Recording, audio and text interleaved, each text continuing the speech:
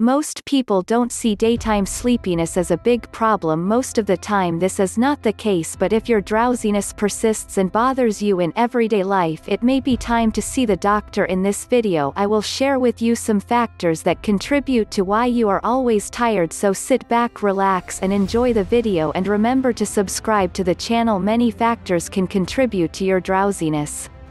You may not be getting enough sleep due to an underlying health problem such as sleep apnea or narcolepsy. Your doctor can help you determine the cause of your fatigue and comment on treatment. Why you are always tired. 1. Consuming too many refined carbs. Carbohydrates can be a quick source of energy. When you eat them, your body breaks them down into sugar, which can be used as fuel. However, if you eat too many refined carbohydrates, you will get tired all day. To keep your energy level stable, replace sugar and refined carbohydrates with high-fiber whole grains. Also, vegetables and legumes are essential for your diet. Eating refined carbohydrates can lead to unstable blood sugar levels, which can make you tired. Instead, choose whole foods with minimal impact on blood sugar. Lack of quality sleep. Lack of sleep is one of the most prominent causes of fatigue. Your body does many things while you sleep, including storing memory and releasing hormones that regulate your metabolism and energy level. After a good night's sleep, you usually wake up fresh, awake and full of energy. If you are physically active during the day, you can sleep more restfully at night.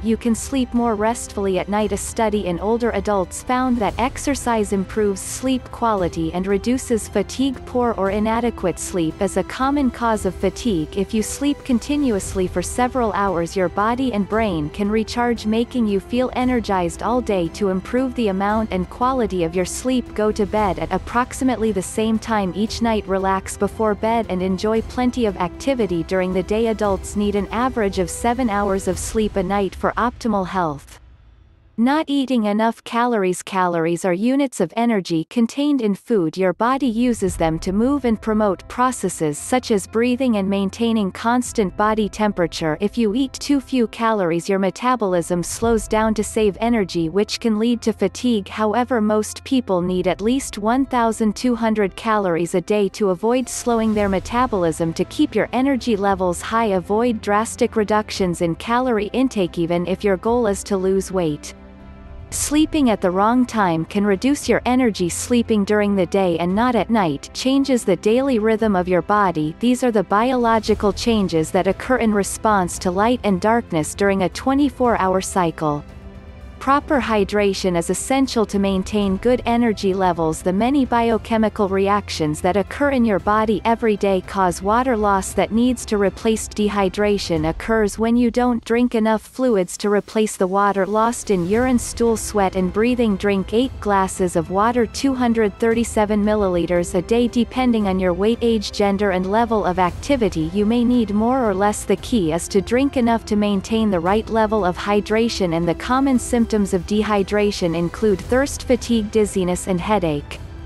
Excessive stress. Excessive stress can have profound effects on your energy level and quality of life. While some stress is normal, excessive stress has been linked to fatigue in several studies. Your stress response can also affect how tired you feel. While you can't avoid stressful situations, developing stress management strategies can help you avoid feeling exhausted. According to some studies, it suggests that yoga and meditation can help reduce stress. By engaging in these similar mind-body practices, you can ultimately feel more energetic and better able to deal with stress. Food sensitivities often cause symptoms such as rashes, digestive problems, runny nose or headaches, but fatigue is another often overlooked symptom. Research also suggests that the quality of life of people with food sensitivity may be more affected by fatigue. Common food intolerances are gluten, dairy products, eggs, soy and corn. Suppose you think certain foods might make you tired. In that case, you should work with a nutritionist who can do a food sensitivity test or prescribe an elimination diet to help determine which foods are problematic. Sedentary lifestyle and activity can be the cause of your low energy, but many people say they are too tired to exercise. In a recent study, this was the most common reason why middle-aged adults and older people did not exercise. All adults need 2 hours and 30 minutes of moderate intensity exercise per week, and muscle strengthening activities that work all the major muscle groups on 2 or more days per week. Replace sedentary behaviors with other active to increase your energy level. For instance, stand up instead of sitting down as much as possible, taking the staircase instead of the elevator, and walking instead of driving short distances. I hope you found this video helpful and informative. If so, please like, comment and share the video.